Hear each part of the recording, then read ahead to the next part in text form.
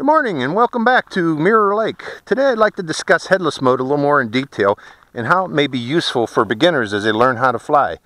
Now, as a beginner, if you're learning to fly, and this is applicable to Mode 2 controllers, this discussion, most beginners learn to fly by first learning how to hover. That involves placing the quadcopter in front of themselves and learning pitch and roll commands and throttle commands. Pitch and roll to maintain position, and throttle commands to maintain elevation. Yaw is not used in the early stages of learning to fly because it tends to confuse beginners. If they accidentally apply yaw while they're in hover, they can quickly lose orientation and crash the quadcopter.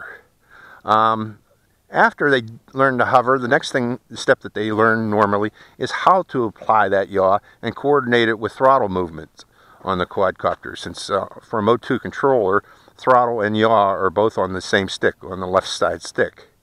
And finally, for a beginner, the third thing that the beginner learns to fly after they learn those first two is helicopter translation or quadcopter translational flight, and that's normally just forward and back movement of the quadcopter and trying to maintain elevation on the quadcopter while doing forward and back movement. But again, a problem occurs if they accidentally bump the yaw. They start to lose orientation on the quadcopter. But with headless mode, all those problems are negated. I'm going to demonstrate here. I got the quadcopter on the ground, and I'm going to try to use my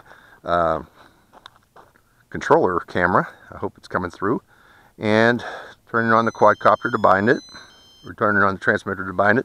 Now, I'm standing behind the quadcopter while I activate headless mode. And the area that I want to fly in is directly in front of me. We're going to maintain that throughout this demonstration video. Activating headless mode by holding down the right button. Now again, I mentioned beginners normally learn hovering. And that's to use left and right movement. Now again, I mentioned the problem if they accidentally bump the yaw. A beginner would normally lose orientation, but while I'm in headless mode, forward and back remain the same. There's no change. And left and right also remains the same. Let me turn it that way and demonstrate. See? Forward, back, left, right. There's no change.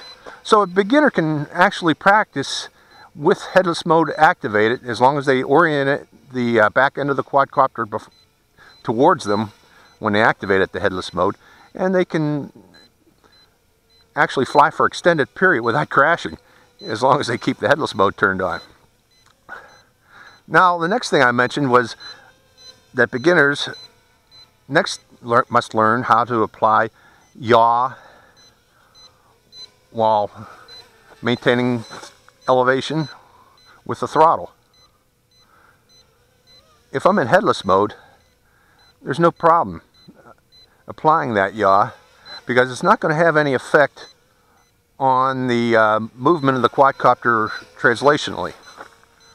So they can actually learn applying throttle and yaw much more easily while headless mode is activated. And finally, I mentioned that the third thing that beginners normally learn is translational movement. And normally that's forward and back movement while applying throttle. But again, a problem arises in normally, if they accidentally bump the yaw, it would normally throw it off course. But with headless mode activated, there's no effect. In fact, here I am doing pirouettes while going forward and back. So headless mode negates all effects of yaw on translational movement of the quadcopter. It's always maintained relative to the position that the quadcopter was facing when the headless mode was activated. Now, a fourth thing that this might come in handy for is night flying. If you have oriented the back end of the quadcopter toward you and you pick your area where you want to fly at night, you could actually fly around just by using pitch and roll commands. Just make sure to keep that quadcopter in front of you, but using pitch and roll commands at night and not lose orientation on your quadcopter. It's very easy to do with... I went into vortex ring state there. Let's get back to it. But it's very easy to do if you're in headless mode, night flying. Great little quadcopter for night flying. Let me go to 20% mode. I don't know what that's about.